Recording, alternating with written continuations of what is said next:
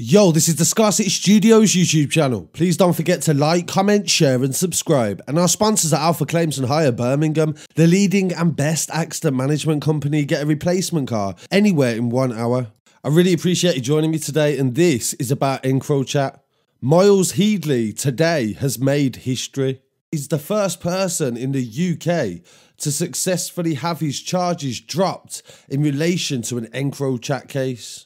Miles Headley was arrested in June last year after French police hacked Encrochat, and it gave them access to millions of messages. Thousands of people used Encrochat in the UK, and some of them used it to discuss crimes. Judges ruled in the UK that this could be used in evidence against their citizens, even though the European Court of Justice ruled that this was mass surveillance and using this evidence was against human rights. Miles Headley is 24 years old, and his charges were dismissed this month after his lawyers successfully argued that the Met Police had failed to prove incriminating Encrochat messages about the supply of drugs had been sent by him, or that he had ever held the device in the first place. This is a very interesting story, and it is mainly about his lawyers. He must have the best lawyers to have worked this hard to have picked apart what the prosecution was alleging. Dutch and French police hacked Encrochat in April of last year, and the arrests in the UK took place in June.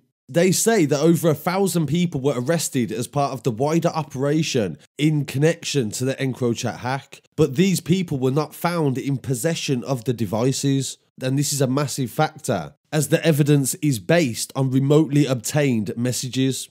It has since emerged that many of the people that were arrested were already on police radars and under surveillance before the Encrochat operation was launched. He was arrested on June the 24th. They had suspicion that Miles was a user of an Encrochat phone that was sending messages concerning the supply of drugs. He was out on licence at the time of his arrest for an earlier prison sentence in 2015. He was jailed for 8 years after he was found guilty of firearm offences, and he was also arrested at his dad's home for that case back in 2013, and he was 17 years old at the time. And Met Police found a loaded revolver and sawn-off shotgun at his home, and he was found guilty of firearm offences, but not the attempted murder. And he was recalled to prison due to his licence conditions. Despite the phone never being found on him, they believed they could prove that Miles was the owner of the phone and the Encrochat name called Next Builder. They used mobile phone cell site analysis that located it near to his address, and the password used on the phone was his surname. He was charged with 1 count of conspiracy to supply cocaine and another of conspiracy to supply cannabis between April the 1st and June of 2020. The prosecution, William Davis, said that the mobile phone cell site analysis used the Encrochat and Headley's personal mobile phone were near his home. He also said there was many hundreds of other homes in the area that were in question in relation to the Encrochat devices, and they could have been held at any one of these properties, and that it was unlikely that a sophisticated criminal who was using one for anonymity would use his surname as the password. They argued that the fact that Miles had previous convictions and he was known in the area means that other criminals know of his name. The defence then went on to say that criminals delight in using other people's names to avoid detection and to simply muddy the waters in police investigations. What better way, he said, for Next Builder, the username of the Encrochat, to do this than to use the surname of a notorious criminal in the local neighbourhood. The judge said, could a reasonable jury, properly directed, taking the prosecution's case into account, confirm that the defendant and the user are one and the same person? In my judgment, the answer to that is no. In short, it appears that the evidence against the defendant would not be sufficient for him to be properly convicted on either count. I therefore dismiss the charges upon which this is based and dismiss both counts.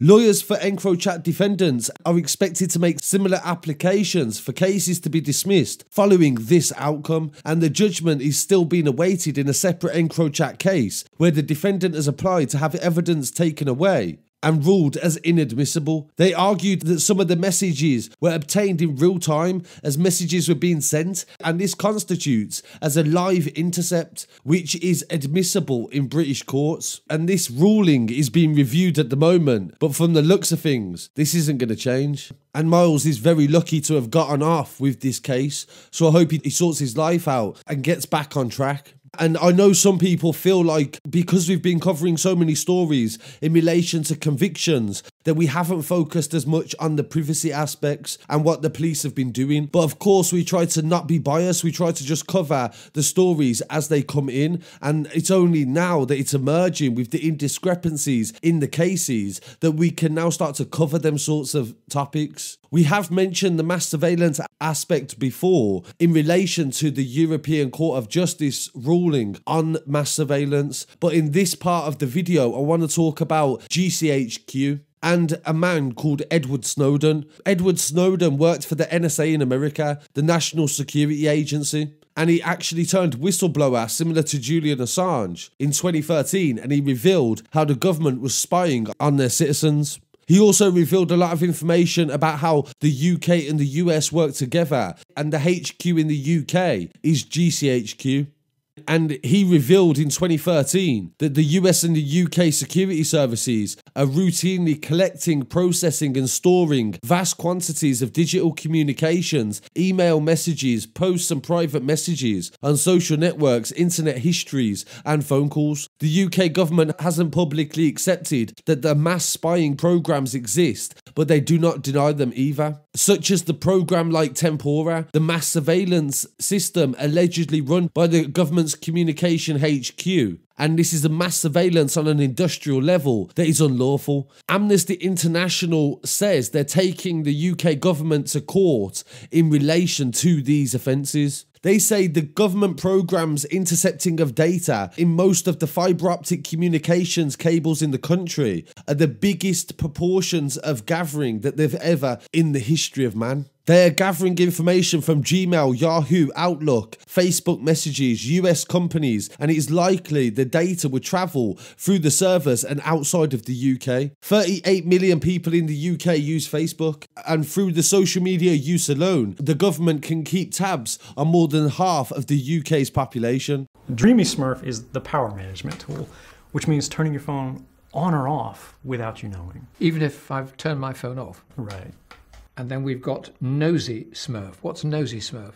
Nosy Smurf is the hot miking tool. So for example, if it's in your pocket, they can turn the microphone on and listen to everything that's going on around you. Even if my phone is switched off? Even if your phone's... Tempora, what monitors the UK via the fibre optic cables and carries 10 gigabytes of data a second. That's 110 CDs of information every minute to the headquarters. And they wasn't exaggerating when they described it as mastering the internet. Over 300 GCHQ and 250 NSA staff are tasked in processing all of that data. Specific searches around 40,000 trigger words, like keywords, email or web addresses, identify what they need to look at. Valuable data can be kept for 3 days and metadata for 30 days. One leaked document states that the metadata is usually kept so they can pull anything and everything they need to.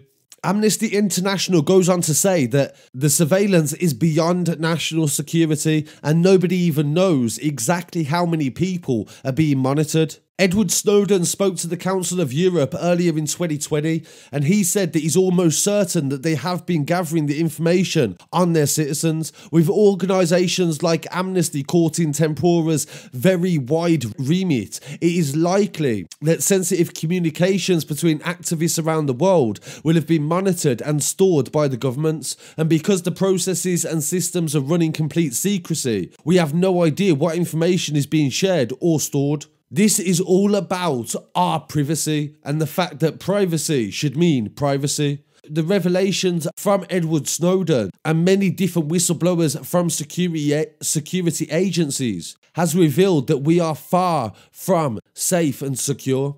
And the way that the UK government has reacted to Encrochat and the way they're dismissing the fact that this is mass surveillance shows, since leaving Brexit, the repercussions that this could really have on our freedom of speech and also our privacy. So I really appreciate you joining me today. Rest in peace to Zach as well, and I'd really appreciate it if you dropped a comment and shared this on social media. And don't forget to follow us online as well. Send us your stories via Facebook, Twitter, Instagram, or the email in the About section. I'll be back again very shortly with some more news. Peace.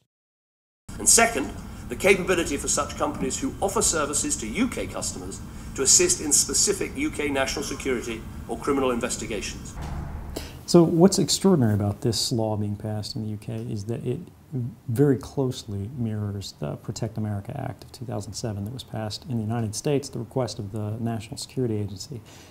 In any circumstance to pass an emergency law when we're not in a time of total war. You know, we don't have bombs falling, we don't have U-boats in the harbor, and yet